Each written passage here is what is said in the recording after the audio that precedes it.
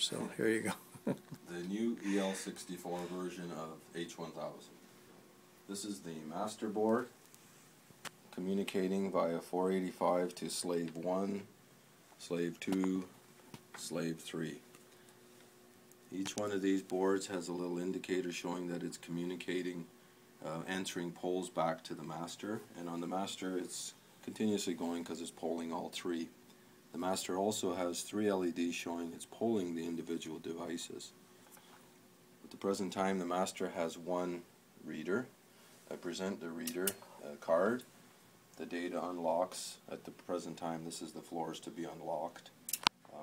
In the EL64 version for the tar sands it'll be just one floor of these will unlock. The individual timers are correctly functioning, and I'm just finalizing the code for I'll show you here actually. Here, if I present this card, you'll see those relays all came on, and if I present this card, a bunch of relays flashed, and then you'll see these 2 relays remained on, and hopefully after the time they go out. So that's the individual timers running with multiple floors unlocking. And all is connected is the power between each board and this.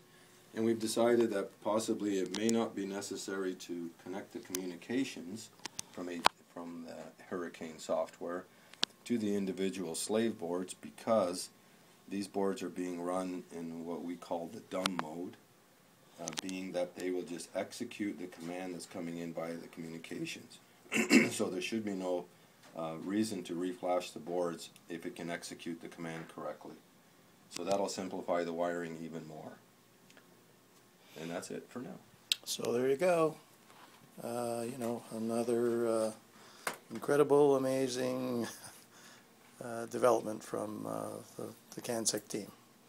Anyways, take care. Have a great day, guys.